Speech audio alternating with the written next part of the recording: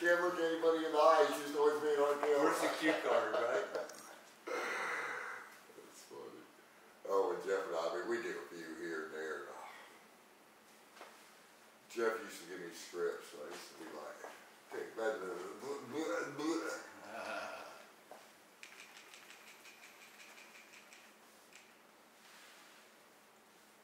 Oh, there we go. Okay, everybody's live, so we'll give us a clap, and then Mark, you just ask your questions. It's conversational. Sure. So relax, no big deal. Okay. Tuck your cords in good so I don't see them. There you go. Perfect. You want your name used or not, or does it matter? Or? It doesn't matter. All right, guys. Cut one. Action. Action. So Monty, Correct. got Monty. When you decided to list your luxury executive home here in the wonderful Safety Harbor, Florida area, what strategy were you thinking of? Well, up north, I often listed our homes, plus I was in construction, listed myself, spotted listing, you know, made the appointments, did all the negotiation and all that. And you know, down here with such a big market and people coming from all over, we thought, boy, it'd be nice if we had some representation to really help us through that process in this state. Okay, so that's kind of what brought you to a professional like me to help list your house. We had met at a open house about a year ago or so. Yeah, down on the beach, I believe. we did, and the fact that you had an option of the 1% listing with, you know, shared commission with another realtor made a lot of sense. Everybody wants to keep as much money as they can in their pocket, so that was why we thought we'd give you a shot. Definitely. So if you were going to do it for sale by owner, you were going to offer that buyer's agent? On this house, probably 2%. 2%. Yeah. And so then I came in with this house with the value of and offered 1%. So basically you paid 1% more. Sure. So again, like you mentioned, the obvious part would be making as much money as you can as the seller off your investment. That's right. why we own homes. Do you feel that my services and what I did helped you?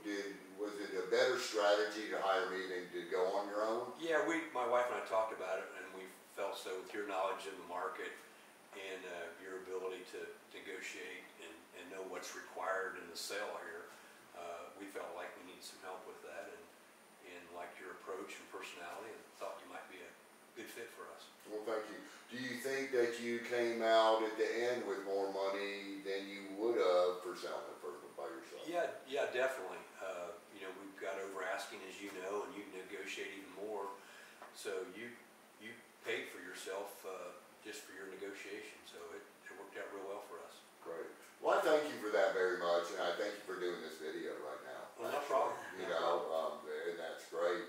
And what were some of the low and high points of working with me? I mean, because I'm always trying to learn too, obviously. You know, you're like I am and my wife are. We're straight shooters. Here's what we're trying to do, you know, and you came back with here's what I'll do, and it just was an easy flow to make that decision. Oh, great. Well, I thank you again for that. I guess, is there anything you think I could do better? Only if you were younger and more attractive. That would help. I know, and that's part of it. I call them the debutante real estate agents. Steal my business, be so cute and pretty. That will not go on film.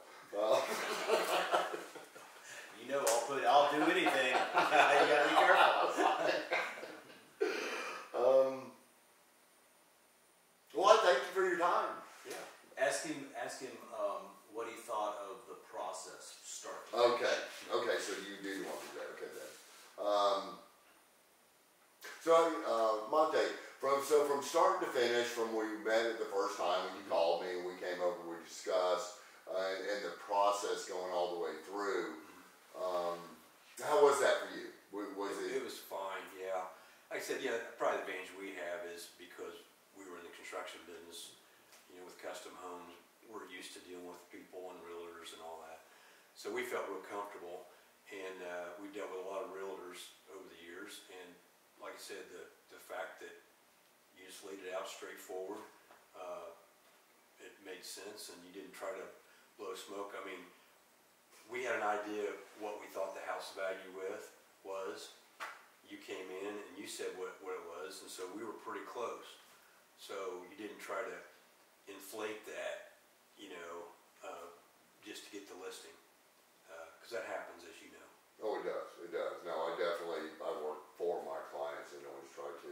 I just said something else.